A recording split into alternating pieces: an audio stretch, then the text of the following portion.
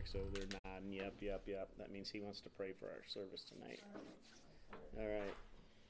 Thank you, Jesus, for this Thank you, time Lord. together, God, that you would just touch this Bible study, God, and that, Lord, we would just gain more knowledge, and that you would just touch this anoint Pastor tonight, God. Thank you, Jesus. Thank you, Jesus. Amen. Amen. What were we talking about? Ribs. No.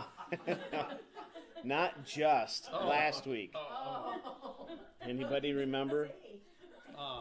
We got to reboot here. Oh boy. What were we talking about last week, guys? Hebrews. And you said that was, let's see, it was Hebrews 11? I did use something from Hebrews 11. Mm-hmm. I did. Yeah. Yeah. What was the topic? No, it's in Hebrews 11. Until Christ is formed in me. Yeah, that's what I was going to say, but... Well, that's our kind of theme hard, this year. Yeah. Oh. Altars of the Old Testament, remember? Yes. We talked about Yeah. how the altar is a very important part of our surrender to Jesus and His Spirit and His Word, and allowing that to form in our life. And we looked into the altars of Cain and Abel, and we talked about that. And then we talked about Noah when he built an altar to the Lord, and how that covenant was there with God. And then I ended with Romans 12:1, which says, I beseech you therefore, brethren, by the mercies of God, that you present your bodies a what? Living sacrifice. Holy, acceptable unto God, which is your reasonable service. And hence the need of an altar in our life. If we're going to present our bodies a living sacrifice, we need a place to offer that, and that would be our altar. And then he went on to say, be not conformed to this world, but be ye transformed by the renewing of your mind, that you may prove what is that good and acceptable and perfect will of God. And really what we're talking about is how our repentance and our sacrifice on our altar prepares our hearts to receive what Jesus has for us. Because God's got some great things in store for His people. Mm-hmm. Amen? Amen? He really does. God's got, the Bible says, eye has not seen, ear has not heard, neither has it entered into the heart of man the things that the Lord has prepared for them that love Him. And so, just real quick, kind of before we get into this, aside from like our Sunday service where, we come down to the front and we call that the altar area, where we respond to the Word of God, we respond to how the Lord ministered to us in worship, and we, find a place to pray down there. What could an altar look like in our life on a normal basis, aside from church? Your steering wheel. Could be your steering wheel. Oh, your kitchen sink. Could be. Yeah, I mean, it's... Yeah. Don't close your eyes when you're praying and driving, though. Yeah. I didn't mean when you're driving. I meant when you're parked or... Yeah, or even if you were driving, I mean, I'm sure that, I've heard many testimonies and have prayed many times while driving. Yeah, it could be your steering wheel. What else? Anywhere in your home. Anywhere you are, actually. Yeah, you can build an altar. Yeah. Conference room at work. What's that? Say a conference room at work. Conference room, your desk at work, your desk for those that are in school, your desk at school, your bedside. I think it's just, the most important thing is that we have a place where we can offer ourselves as a living sacrifice to God, right? Where we can worship Him, a time where we can praise Him and enter into His gates with thanksgiving, into His courts with praise, where we can get into the Word of God and meditate on it and say, Lord, I want this Word to minister to me today. Help me to understand what I'm reading, and how can I apply what I'm reading into my life so I can be more like You. An altar, or altars in our life, they really represent the place or the situation or occasion where we had an encounter with Jesus, right? I mean, somebody could probably remember the place where they had an altar and received the baptism of the Holy Ghost. For Scott, it was in the center section of the sanctuary in Shawano, Wisconsin at July 4th. family camp on July 4th, right? No. Never forget that. My altar when I received the Holy Ghost was in the basement of the parsonage when we were in the old church yet, with me and my pastor praying, and I received the Holy Ghost. Where was your altar when you received the Holy Ghost? Stockton, California, in the youth sanctuary. Yeah. Stockton, California. Hmm. Charlie? The altar of the church I grew up in. Awesome. Really? Yeah. Derek, you were at camp, weren't you? Family camp. Family camp. Yeah. Children's church or just camp service? Children's Oh, church. wow. Yeah.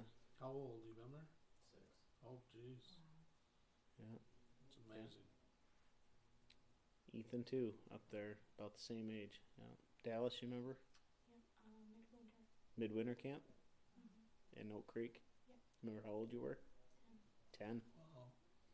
Steph got the Holy Ghost in our family. Yeah. Really? Yeah. Where'd Caitlin get the Holy Ghost at? A church here, I think. Yeah. Hmm. Yeah. Tim and Vicky, you remember? Yep, front row, right hand side, AGT. After everybody left, that was with Pastor Gillum. Okay. So he said something to me like, "What can I do for you?" or something, and I said, "I just feel like I need to stay here and pray." And we hardly knew each other, so Pastor Gillum and Brian, that's his son, was still there, and he said, "Well, Brian, come on over here. Let's pray for this sister." That's how we kind of talked, and I said, "Well, I really wanted the Holy Ghost," and he said, "Well, we can pray for that." And he says, "What do you think hinders you?" And I said, "Every time I pray for the Holy Ghost, I just see a brick wall in front of my face." And he said, "We're going to rebuke that brick wall." And as soon as him and Brian rebuked it, I started speaking in tongues. Wow. I don't know how old I was. It was pre-Thomas. Yeah. So, Just a couple of years ago. so I was 26. I could have been 26. Yeah. Tim, do you remember? Not really. Don't remember the exact time. Gotcha. I think you were over at a service at Beloit, weren't you? In at Brother Caskey's church. We're all praying for you. Yeah, I don't remember the day, the date. I don't remember at all. The year.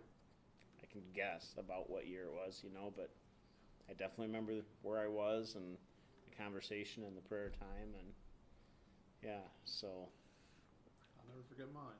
right. It's a powerful time, especially when you're younger. Now, Derek, in another 30 years, you might say, "Oh, I kind of remember." You're pretty young, but you remember the other altars since then, and altars, they're all significant in our life. When you come in and you're 20, or when you're a little past 20, No, thank and you receive the Holy Ghost, it's a little different than when you receive it as a child, So when we have that encounter with Jesus and we built that altar and he shows up, it's just an incredible time. And that's not just for the receiving of the baptism of the Holy Ghost, it's for every day, right? Every day in our life to have an altar. For many days for us, it's sitting in the chairs in the living room drinking coffee and having worship music going on. I usually let her go ahead and get started first, so she'll have the coffee all done when I get out there. Good choice. Good choice. Except on Sundays. On Sundays, I'm normally out there first. But,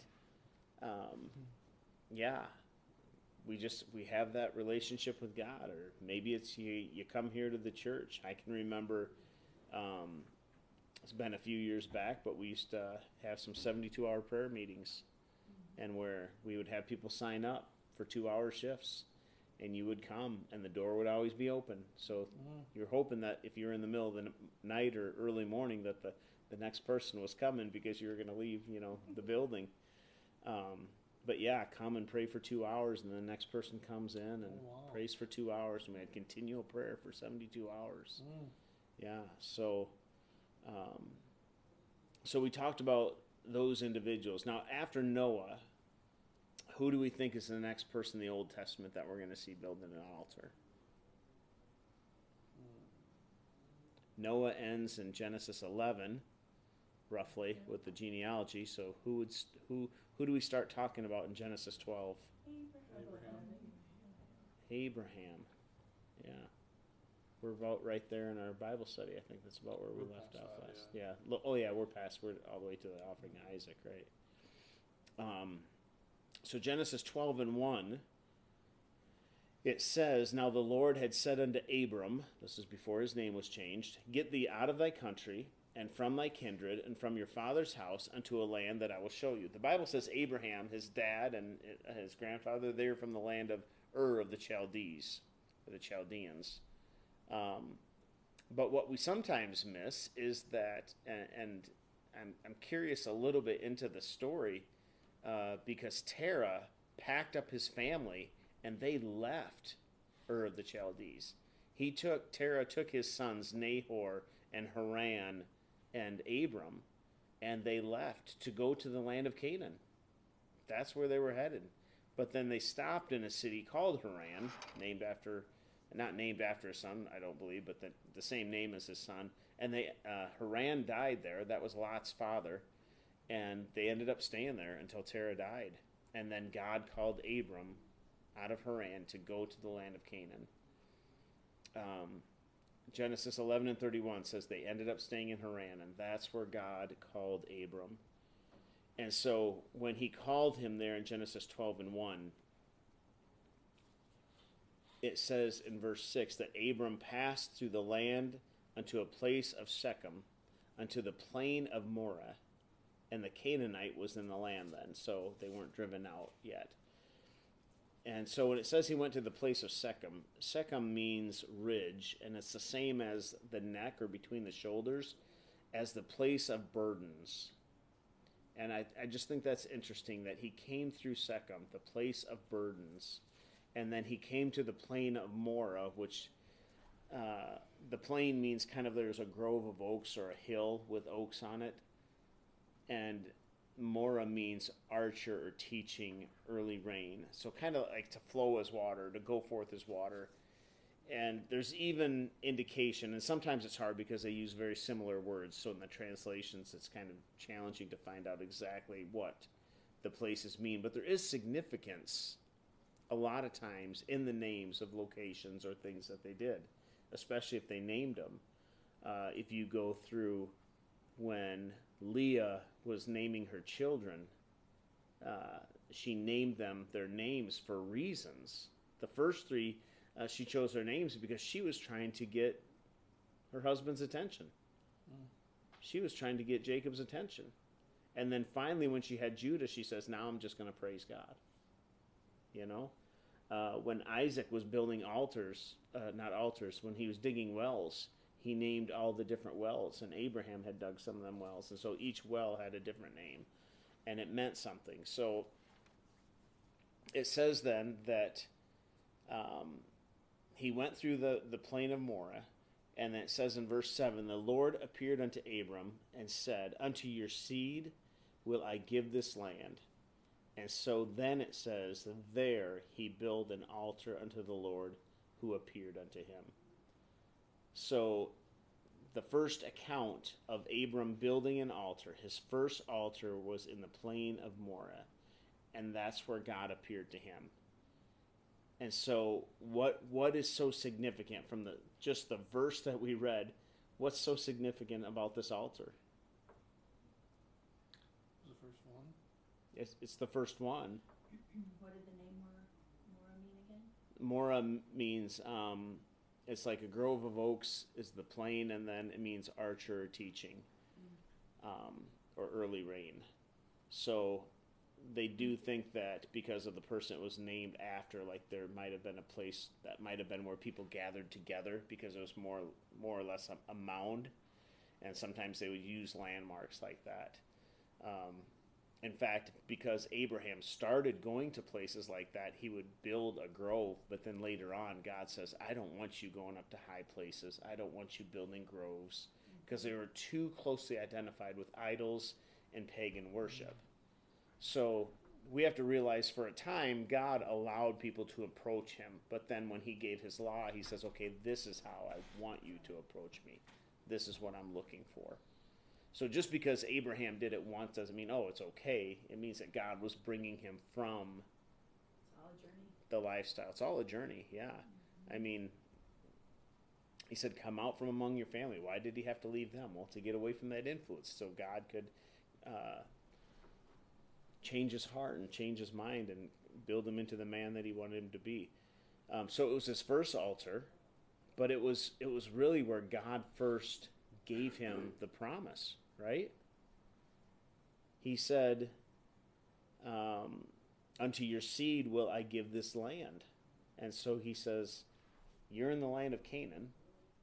I'm going to give you and your children this land. And so he says, well, if God is going to make a promise unto me, then I want something to kind of, it's a type of a covenant, really. And so when God gives us promises in his word, and we receive those promises and say, I want this promise of God in my life. I want this part of his word in my life. Not that we pick and choose different parts, but when we're reading, when God is ministering to us or we're being preached to or ministered to, and we hear that word, we hear that message, and we say, I want that. This is ministering to me. I want that. So what do? We go down to the altar, because this is where we're making a covenant with God about his word in our life. And that's what Abraham was doing. There's something special about the place that God calls you, right? Or makes a promise in your life. I know that sometimes I will probably, unless somebody I know buys the house and I can go in and visit, I will probably never again be in the basement of that house, But if I were to go back, it would bring back memories of praying there and receiving the Holy Ghost. Going back up to camp. It's not something you do every week or every month. It's a couple times a year, right? But I can promise you the next time you go back, it's going to be sentimental when you walk by that spot. Oh, sure. Where God filled you with the Holy Ghost and where you had an altar and you were reaching out to him and felt his presence. So there's something special about that interaction with God and where we build an altar. It says then in verse 8 that Abraham removed from there and went into a mountain on the east of Bethel. Anybody know what Bethel means? It means house of God. House of God. Nice. Good job. And there he put up his tent, and he had Bethel on the west and Hai, or it's kind of like Ai. It's the same city, I believe, on the east. And there he built an altar to the Lord and called upon the name of the Lord. So this is the second altar Abram is mentioned building. And as Vicky rightly said, Bethel means house of God. It's interesting when I was doing this study, because of course this is before Israel's delivered out of Egypt. This is before they're a great nation. This is just Abraham, who God started with, and he placed his dwelling place between the house of God and Hai. You know what Hai means? Heap of ruins. And that's what it became after Israel got done there. So as Abram traveled through the land, he built altars, which he likely sacrificed on unto God. Why did he do that? Because God ministered to him. He should have built one before he went into Egypt. Said he should have built one before he went into Egypt. He should have built one because that did not go well, right? After he returned from Egypt, he returned to the location of the altar at Bethel and called again upon the name of the Lord. And after Lot separated from him, remember the story? Their substance got too big for the land to take care of them. And Abram said, whatever way you choose, I'll go the opposite way. So they separated, and at that point, Abram built another altar. And it says in Genesis 13 and 14, the Lord said unto Abram, after that Lot was separated from him. It's kind of like a process that God was dealing with Abraham, and he was not forcing him in any way, was he? He was allowing Abraham just to kind of go through the steps, go through the process. And we always think, oh, man, he's 75 when he started. And God better speed things up a little bit, right? God's never in a hurry. God, it's all about, Too hard. there's nothing too hard for him, right? Well, that's okay, I can make that live. Right? So after Lot was separated, he says, lift up your eyes and look from the place where you are, northward, southward, eastward, and westward. And then he says, for all the land which you see, to thee I will give it, and to thy seed forever. So now the promise is a little different now. Because before he said, all the land that you see, I'm going to give it to you and your seed, which could indicate one generation. Then after that, who knows where. But he said, now I'm going to give it to you and to your seed forever. It's always going to be yours. We're still in forever, right? And Israel is still where they began, where God started them. He says, and I will make your seed as the dust of the earth, so that if a man can number the dust of the earth, then shall thy seed also be numbered. Arise and walk through the land, the length of it and the breadth of it, for I will give it unto thee. And then Abraham removed his tent and came and dwelt in the plain of Mamre, which is in Hebron, and built there an altar unto the Lord. So now, when God again reestablishes the covenant, and now Abram is getting a little bit closer, more and more closer in his relationship with God, he's now separated himself from Lot. He builds another altar. So this time, as he builds this altar, it really shows us that his faith encouraged him to remain faithful and obedient to God, while understanding that the promise would not come in his lifetime. You kind of get that through. We'll read again in Hebrews before we finish up. But I really believe that Abraham understood and knew that this promise of this land to him, to his descendants forever, was probably not going to come in his lifetime. So how hard would it be, not just to believe God that he could do something, but to remain obedient to God while he was doing it, knowing that you were not going to partake of it? You know? Scott, God gives you a promise. He gives you a word that's going to come to pass in the days of your daughter's grandchildren. But it's up to you to remain obedient so that they can receive it. Think about that for a minute. How challenging would that be? What's that? Hard to swallow. Yeah, it would be. You know, because you're not going to reap from the fruit of it all, right? But that's where his relationship with God was. And that's why he built the altar. He says, God, I'm believing this. I'm taking this at your word. I'm establishing this covenant with you, God. And so he would build an altar. He would sacrifice. He would pray and seek God. And that faith encouraged him. And even though he wasn't going to receive it in his lifetime. And then the last and maybe most important altar that Abraham built was this one in Genesis 22:1, the last one that the Bible mentions. It says, it came to pass after these things that God did tempt Abraham. Now his name has changed, right? Isaac has been born. He's growing up. They've gone through the whole Ishmael ordeal. And God said to him, called his name, and he says, here I am. And so God says, take now your son, your only son Isaac, whom you love, and get thee into the land of Moriah, and offer him there for a burnt offering upon one of the mountains which I should tell thee of. I mean, he knew what a burnt offering was. He knew how you prepared a burnt offering. You killed the sacrifice. You separated it. You cut it up. You pulled out the inside parts. And then you burnt it on an altar. So it says that as they came to the place which God had told him of, Abram built an altar there and laid the wood in order and bound Isaac his son and laid him upon the altar upon the wood. it tells us earlier that he leaves his servants behind and he traveled for 3 more days. He saw the place off in the distance, said, you guys set up camp here. The lad and I are going yonder to worship and will return again to you. And that's the first place we find the word worship. So he says, we're going to go up there. We're going to worship. We will be back. And that might have been a long 3 days.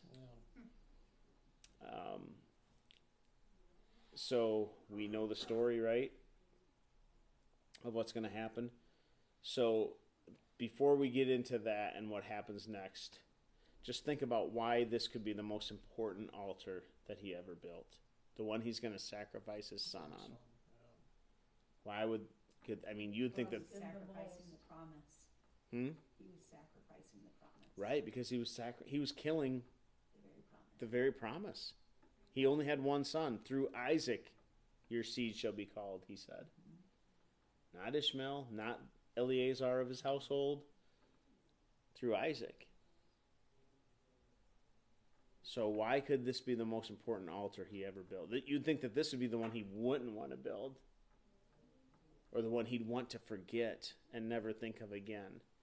But think about what was truly being sacrificed to God. What was really being turned over to God.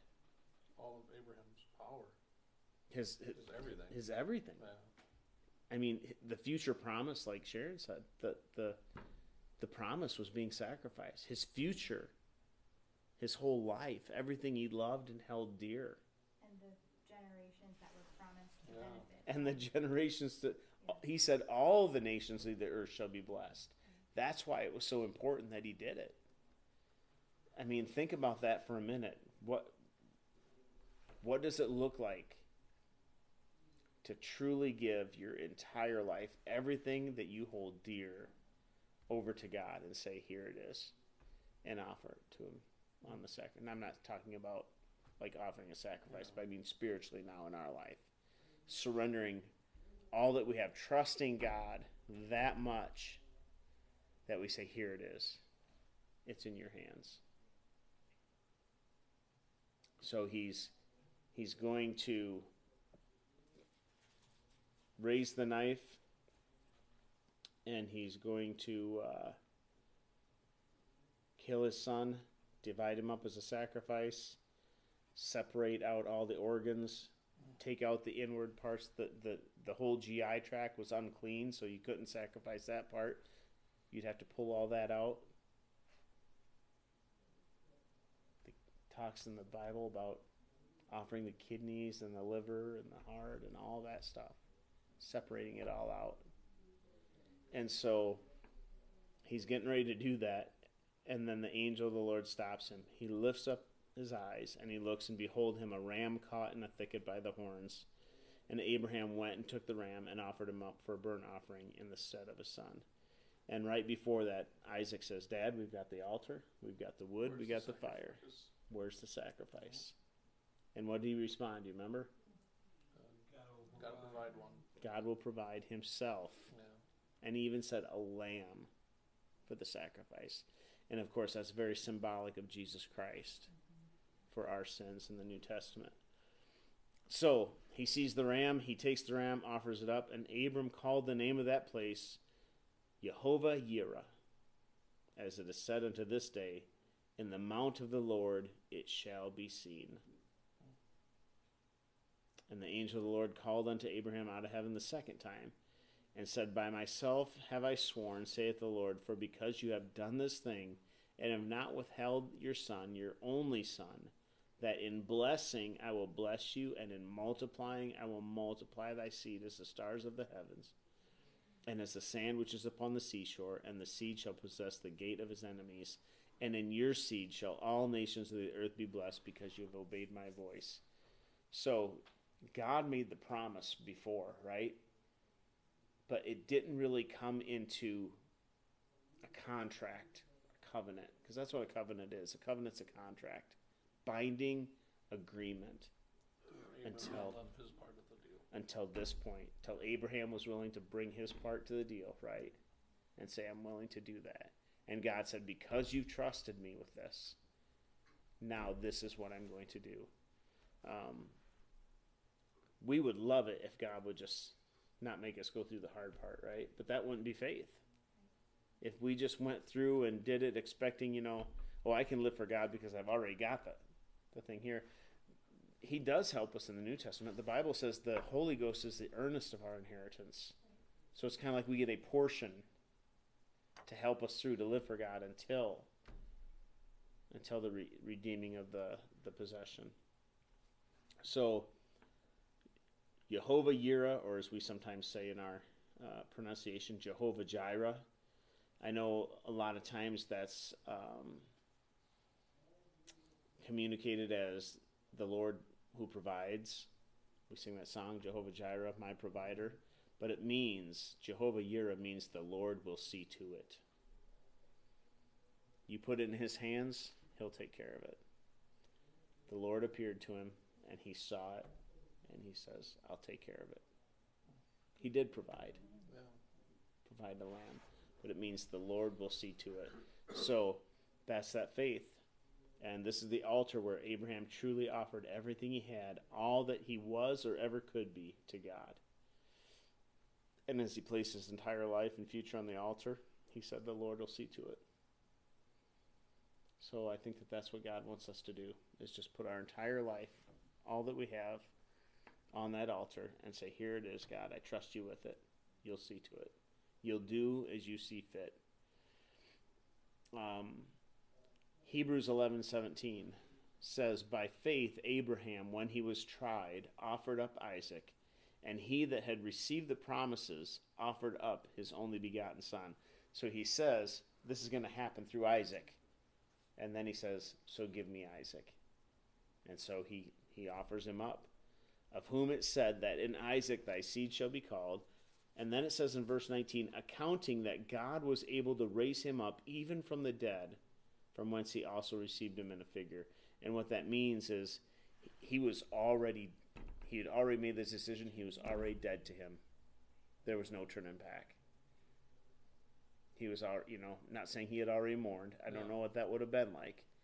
But it was already done in his heart. And that's why God could stop him. Because God sees the thoughts and intents of the heart. And so when you think about that, now if we think about somebody, maybe they took a bad spill and they fell and they lost their life, and we think, well, God could raise them up. Or somebody gets sick and they die, God can raise them up. We know God can raise the dead. I believe that. So, or if somebody was, suffered a bad injury, God could raise them back from the dead. But what about somebody that was, and I'm not trying to be grotesque here, but somebody that was offered as a sacrifice to the point where everything was separated, cut up, and then burned. He believed God could still, there was no point that he could go to that God was not able to see to it. Right? That affects our faith though, doesn't it? I mean, we see once, well, God can do that. I don't know about that. It takes more faith for us. And his faith was at the point where it doesn't matter what happens, God will see to it. Did he rise Ari up from dry bones? Yeah. Yep. In the book of Ezekiel. Yep. Son of man, what do you see? He says, lo, there was a valley full of bones, and they were very dry. And so speak to the bones. They start shaking. All the bones come together. And then all of a sudden, sinew and flesh and muscle and joints are brought together and stand up an exceeding army, but there's no breath in them. So prophesy to the four winds, and the four winds came, and there's an exceeding army standing before him. Yeah, great analogy.